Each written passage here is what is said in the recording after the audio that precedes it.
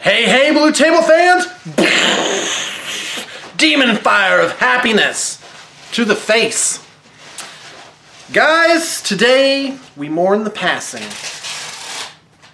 of icon Stan Lee. So I'm watching this video, and it talks about his life and everything. But it talked about, there was an idea in it of American mythology, that basically Marvel Comics, that's the mythology of us, our heroes, our legends. I thought, wow, that's really interesting. Like Greeks have a mythology, Norse have a mythology. Well, what is our mythology? So just an idea, just sort of stuck out to me. And everyone's got their Stan Lee story, and I'm no exception, except mine is terrible.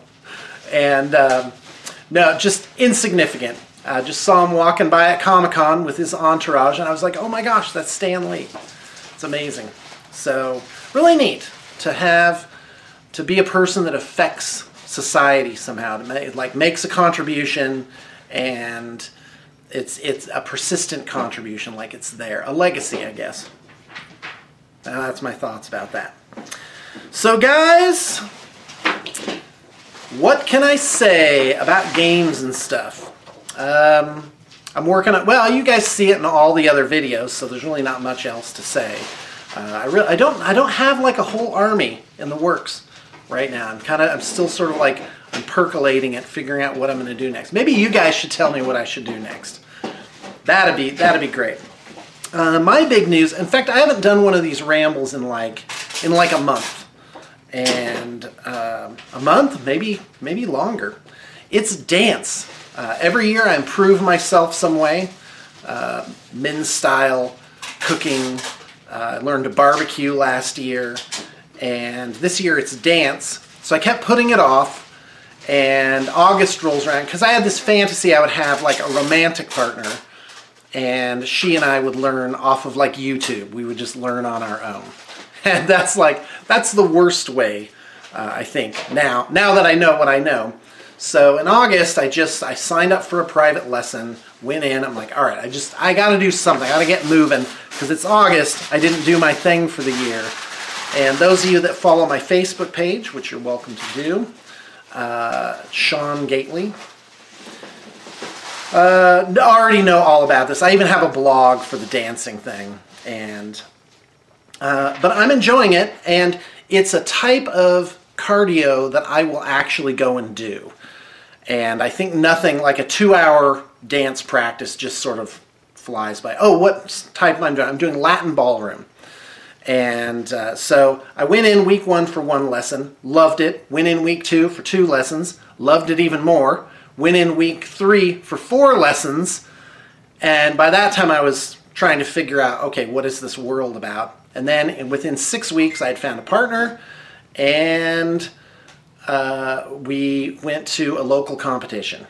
And we were such beginners that we were really the only one that entered in our various categories. So, but it was great. I dressed up for it. I lost 15 pounds, still working on that. And yeah, got into shape. I have a great weights and cardio routine going. So dancing for me means no deterioration in life. That the human body, if it's really cared for, is meant to function very well for a long time. So anyway, by the way, there's not going to be a lot of wargaming stuff in this video. I just sort of got the camera on and decided to talk about a few things. I have some notes. That's why I keep looking down. College humor. I've discovered something on YouTube called College Humor. Loads of fun, and I'm loving that.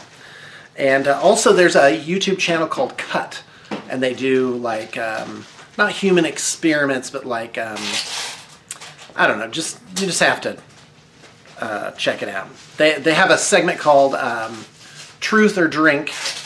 So like that old game, but then they have like a parent and a child. Not a young child, obviously, or they wouldn't be drinking. They're drinking with an adult child, and you know, ex-girlfriend, boyfriend, and or it could be roommates or whatever.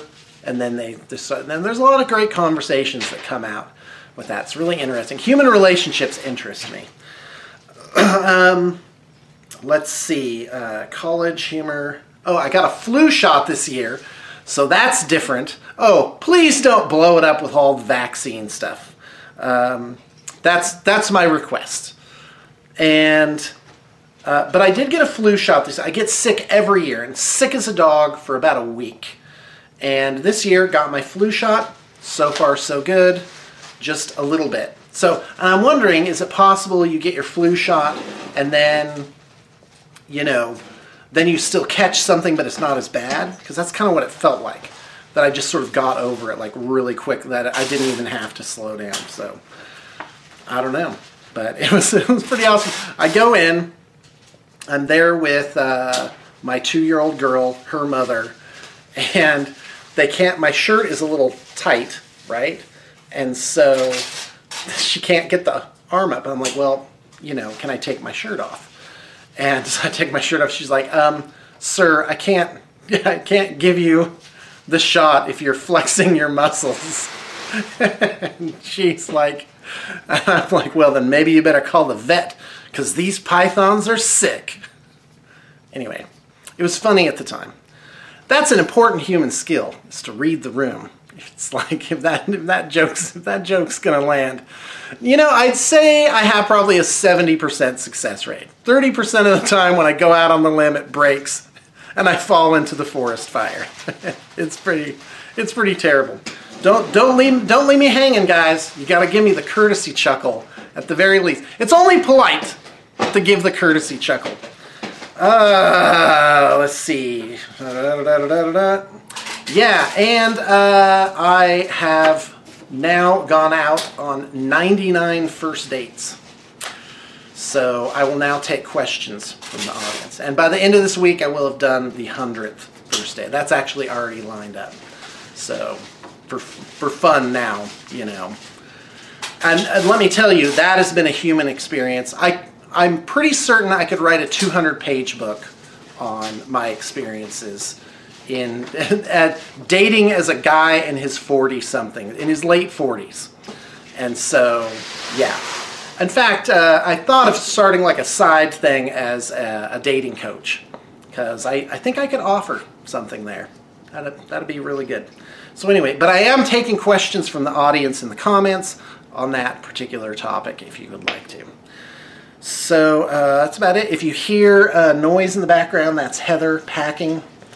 She's great. She's been helping me out, and some of you clients may be hearing from her soon. That'll be awesome. What else? Oh, I have some Call of Cthulhu miniatures. Now it's really a ramble because I finished everything, but I'm still talking because you know what? I like the sound of my own voice. At night, I turn on a tape recorder, I go click, and it goes, Shawn, you are so great. You are successful. Everything comes to you in a button. No, I don't really have that. I do sleep with headphones in though, and actually with the ringer on in case there's a family emergency at night. But I have 90s sitcoms going on in the on a low volume. Helps me go to sleep for some reason. Hey, how many of you sleep with the TV on or need some kind of noise while you sleep? It's interesting. Oh yeah, so I have these, there's a game put out called Cthulhu Wars. And by the way, these board games coming out now, like Massive Darkness, Gloomhaven, etc., etc., the miniatures are so good. They're worth buying just to have them. Just to have them for fun. And so Cthulhu Wars had great minis, and I've collected some of them. They've just been in a bin, like just tossed in a bin, really. And I'm just getting around to starting to paint them, and that's a lot of fun.